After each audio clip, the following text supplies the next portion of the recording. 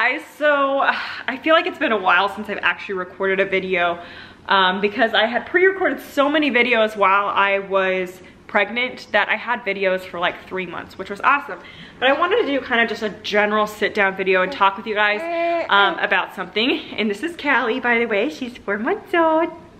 And a lot of you guys have asked me questions about how it was going back to work now that I'm a mom, and how I'm pumping, and what it's been like, what we've been doing. And so I know this video won't appeal to a lot of you guys, but I did want to talk about it because I know a lot of you guys are moms or want to be moms in the future, and you're concerned about going back to work, and if you're breastfeeding, you're worried about pumping and all these things. So I want to talk about how our transition was and what we did and all of that jazz, because I am back to work. I've actually been back to work for over a month now. I had 3 months off with her, which was awesome. I worked up to past my due date. Actually, a little backstory for all those of you who even care.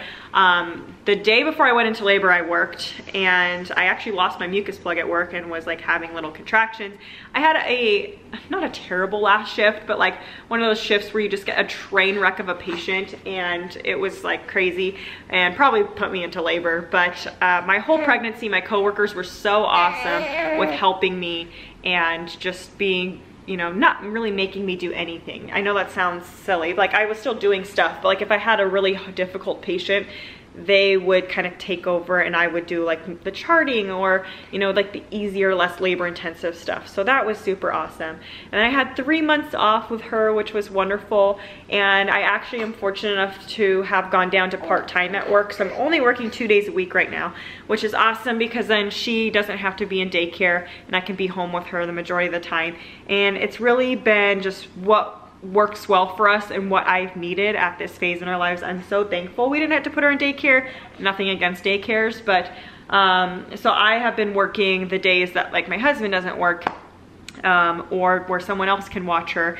And yeah, so anyways, the first day back to work was definitely a transition with just her learning how to take a bottle well enough. I mean, she had taken it before work, but she definitely loves the boob, and she is exclusively breastfed, so she was very attached in that manner. And to suddenly go a whole day where she just had to use a bottle, she's like, what the heck? So the first day was a little rough with her protesting, but she got over it, she figured it out, and now has no problem taking a bottle while I am at work.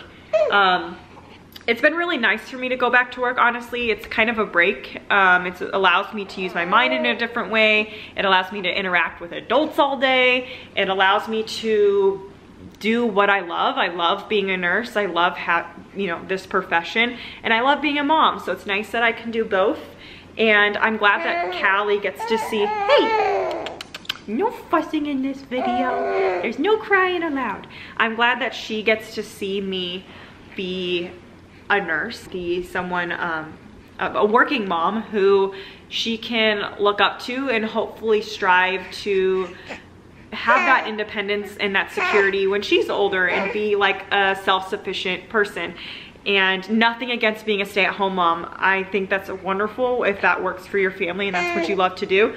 But for me, I need that like personal sense of accomplishment outside of just her, even though she is my greatest accomplishment. Hey, I'm gonna put her down so she can entertain herself while I'm finishing this video. So you might hear some baby noises over there because she's on her little play mat. Okay. So a lot of you guys are wondering like how pumping has been going back to work and what I've been doing.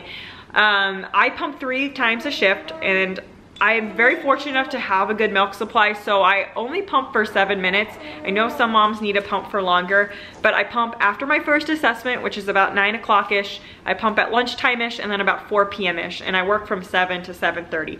And obviously when I get home, I feed her. I also pump right before I leave for work, so that way I'm drained or whatever and don't have to show up to work and already be like engorged.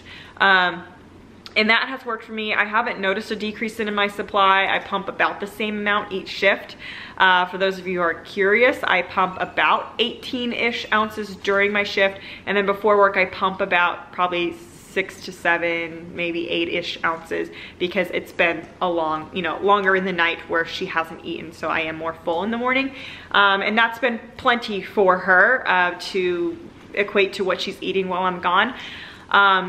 Basically what I do is I have my hands-free pumping bra. I have a wet bag that I put my pump parts and bottles in, and then I bring bags to just dump the milk in, and I don't rinse off my parts. I just, you know, dump the milk in the bags, label it, put it in the wet bag, and put that all in the fridge, and then I wash my parts at night. And I'll leave the link down below for like the wet bag that I use, because I really, really like it. Okay, you'll be fussy, come here. She got her shots today, so she's a little bit extra fussy. All right, I guess she was just hungry. Anyways, I'll leave the link down below for the wet bag, because I really think it's a great thing to have. So that way you're not like putting your pumps in a plastic bag or whatever. It's reusable, it's rewashable, whatever works for you. But that's just what has worked for me. A lot of you have wondered, like, you know, as far as what if you're really busy and you can't pump, or, you know, what do you do? And my thinking is, and I know every person is different, not that your patients aren't important. Your patients are important, but it's more important to feed your baby. And at the end of the day, your baby's more important than anything. And so make the time, use your resources, and have someone watch your patients. I'm lucky that it doesn't take me that much time to pump. I can see how it'd be very stressful if you needed to pump for 30 minutes, 3 or 4 times a shift, and that would be a lot, especially to be away for that amount of time. But really, if you're wanting to pump and you're wanting to breastfeed and whatnot while you're at work, make the time, use your resources, have someone watch your patients while you go pump. And luckily, like, we work in the healthcare profession, so most people, I feel like, are very open-minded to breastfeeding and understand the importance of it, and are fine with you going to take that break to go pump. I'm literally gone for like 12 minutes when I go and pump, and we have a little computer in our room, in the pumping room, and so I can chart as I'm pumping if I need to. And yeah, that's pretty much kind of our routine.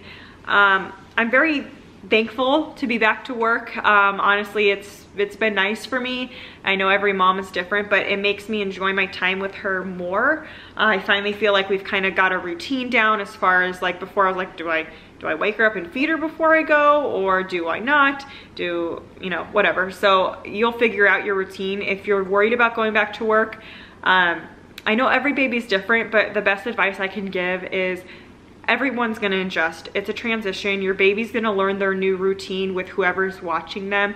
You're gonna learn your new routine while you're at work, and it's gonna be fine. It's nuts that, I don't know, I'm a mom now, and I've been a mom for 4 months, but I'm also working, and it's just, I'm thankful that I can do it all, I guess, or do both things, and that I don't have to really sacrifice a whole lot with her. So that's it. If you guys have any questions, leave them down below. Otherwise, we'll resume our normal nursey videos after this one, but I just wanted to talk about it a little bit because I know you guys had a lot of questions. So thank you for watching, and I'll see you guys in my next video.